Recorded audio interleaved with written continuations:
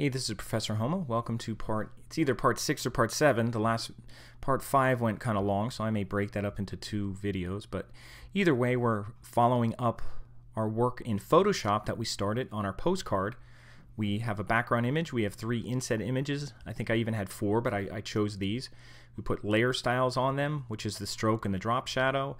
We did some image adjustments. I didn't do image adjustments to all of them. I would probably do a little bit more, probably lighten up this one. And again, some of the image adjustments are levels, shadows, highlights to get rid of real dark shadows, which this is a perfect one where there's dark shadows. Let me do this one quick. This is the exterior, and I'll make sure that I click on this, and I'll go to image adjustments, shadows, highlights, and I'll just lighten that up a little bit. And actually it comes up at 35 or so by default. 30 is probably fine.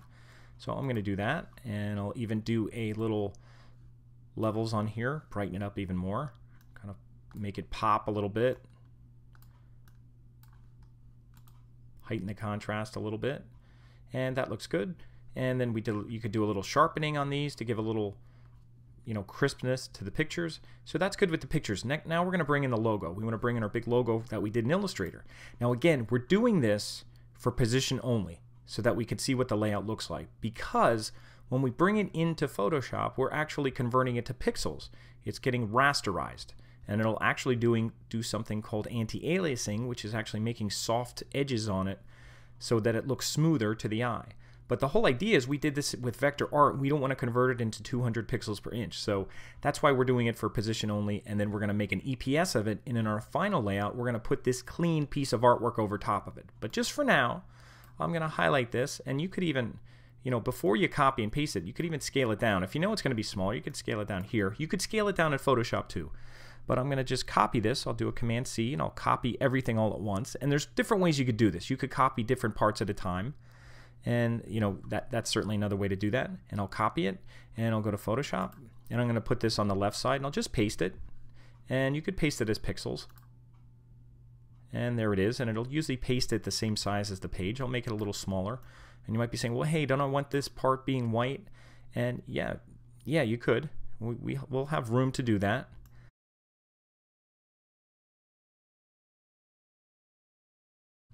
So I'm going to put this up here right now, and I'll just hit return. That's about the size that I want. It's identifying the restaurant pretty well, and I can still see some people having fun in here. Now, a couple things. I pasted it as one layer, and let's see where this is. I should probably put it on top of everything and get it out of this inset pix layer. This is the logo here. Now, I actually may want this as 3 separate parts, so that if I wanted to make the letters white or anything like that. And an easy way to do this, let's say you did want to make the letters white, and these, these are hard to read too. All of these you might want to make white. So maybe even just the bottom part you might want to make white, or you may want to take out the Wings Beer Sports. Maybe it's just too hard to read, keeping that little tagline on there. So what could you do? Well, one thing I'm going to do is I'm going to just highlight the bottom of this layer 1, and make sure you're not getting any part of it. I'll zoom into it, and I'll just kind of copy that, and I'll just do edit copy, and it's only copying whatever's on that layer. So I'll just do edit copy, or actually I'll do edit cut, and I'll do edit paste. Okay, and it got pasted right there, so I should put it back roughly where it was. Okay, same thing with this. I'm going to highlight this, and what I'm doing is I'm just separating them to their own layers. And if it was an issue where it would be really hard to do this in Photoshop, then by all means make sure you do it in Illustrator. So I'm going to highlight this part, and I'm going to do the same thing. I'm going to cut, and it's saying I can't cut because I'm not on the right layer. I got to go back to the logo, the main logo layer where it originally is, and I'll do edit cut now, and then I'll do edit paste, and it kind of pastes it in the middle of the screen. So I'll put it back where it was, roughly where it was. And the reason I'm doing, now I have all separate, so I'm just going to call this, the icon, and this one will be, which one is this? That's the, I'll just call that Buffalo text, and I'll call this one wings,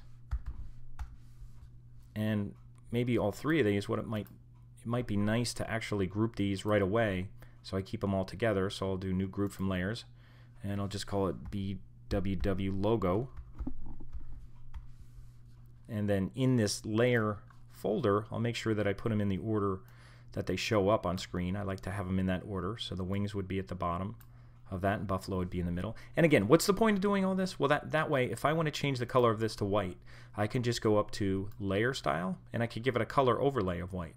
That's probably the easiest thing to do. Now it always shows up by red by default, but I'll just make it white. And that looks okay. Okay, same thing if I wanted to change this one. Let me escape if I click on that. If I wanted to make this one white or this one black, let's say I wanted to make it black, same thing.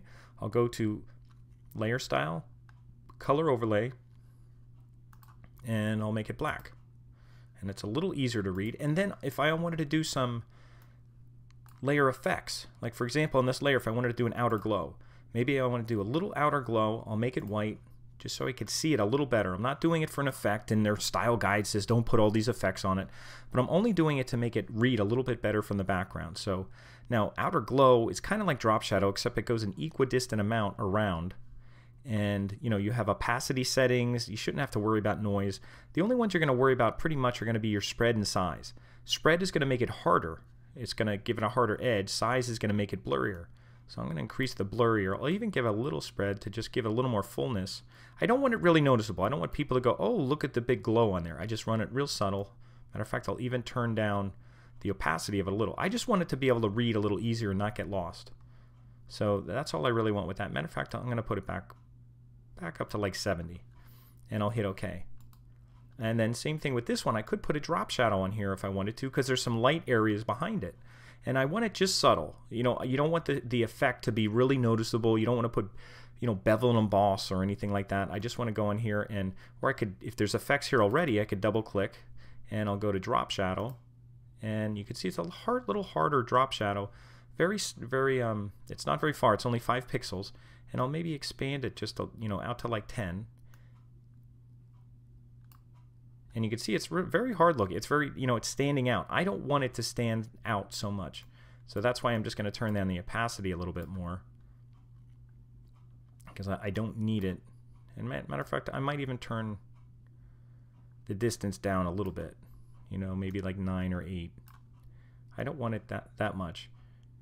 I'd probably want distance down a little bit. If anything, the size I'd want a little bigger, a little blurrier, so that when I turn it down, it's less noticeable. So I have my opacity down. So I don't want it.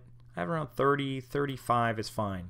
Just so I see it over light areas, but not really over dark areas. It shouldn't even be noticeable. So very subtle kind of outer glow, drop shadow for those two things. I don't really have to do anything on the buffalo logo.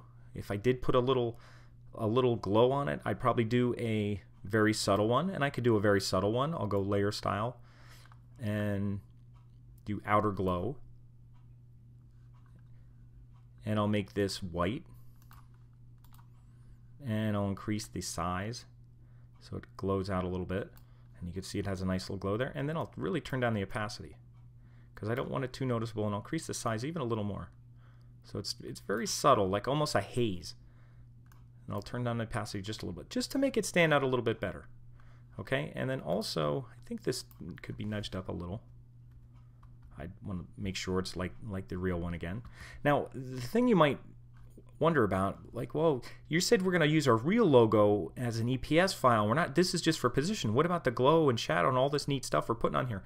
Well, we're going to be able to leave this in here on the logo. We're going to be able to leave this in here, and I'll show you how. Now, before I do that, you can link these. They have a thing in here where you can link layers, and what that does is that way they move together. You know, even with the folder closed, if you just click on the folder, they have auto select. They do have auto select, and you could auto select the group, but I usually like to just keep it to layer. But if you link those together, you can move that around a little bit. So if you decided to put this over here and the pictures on the other side, but I'll keep this here for now.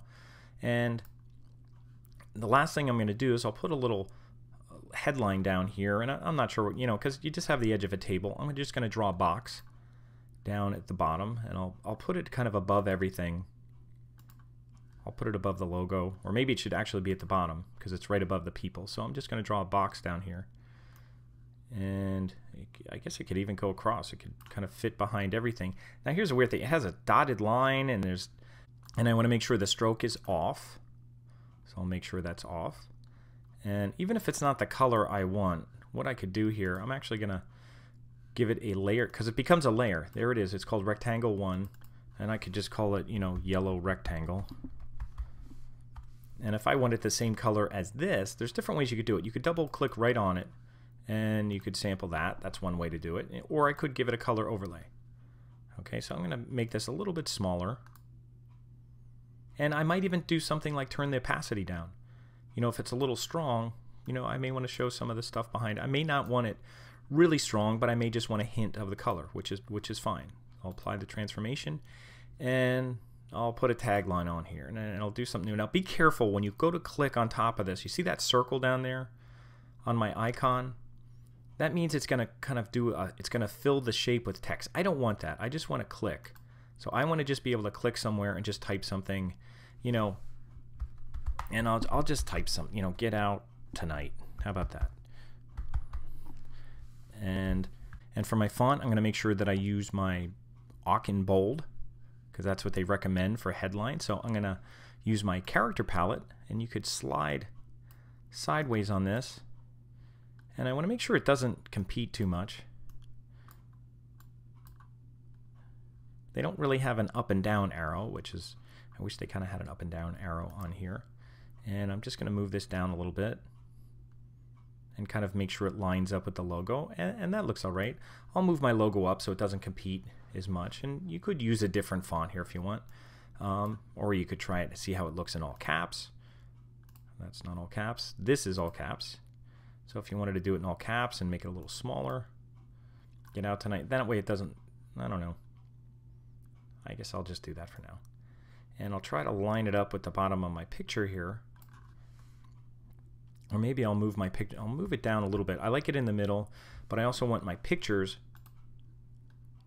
So I'll kind of highlight these 3 pictures and make sure, and shift click on the background and just nudge my pictures down a little bit so they all kind of line up down there. So that's okay. And I may want to put, what can I do with this text? I could put a little stroke on it. I could put a little glow. Maybe I'll put a stroke on it. I'll see how it looks with a stroke on it, and I'll do that from my layer style. And I'll just put a little stroke on it. And certainly not black. I'll make a white stroke on it. And it's like 3 pixels. Maybe I'll make it 2, should be fine. And I'll put it on the outside. And I'll also maybe even a drop shadow. Put a little drop shadow on it. Just a little bit, maybe 10. And that looks okay. So that has a kind of a nice look. It's a little busy down here, but I think that looks nice now. So, and one thing I forgot to do, I should have done this a long time ago, but I'm going to do File Save As, and I'm going to make sure I save my file, and it's going to be in my, I'm going to go to my sample folder, and this is the one that I'm working on right now, and I'm going to call this, you could put the B in front of there for Buffalo, but I'll just call it, I'll just make sure it's a PSD file. So I'll make sure I change my image to Photoshop, and then it'll put the PSD for me. So that's all I want for that, except it's not the logo, it's going to be postcard. So let me put postcard here. So this is P4 BWW postcard, HOMA PSD, and this is my Photoshop file. And from what I'm looking at, I think it's pretty well done. And what we're going to do now is actually start almost breaking it apart so that we could bring it into InDesign. So if this is our finished layout, which I think looks okay, we're going to bring it into InDesign next.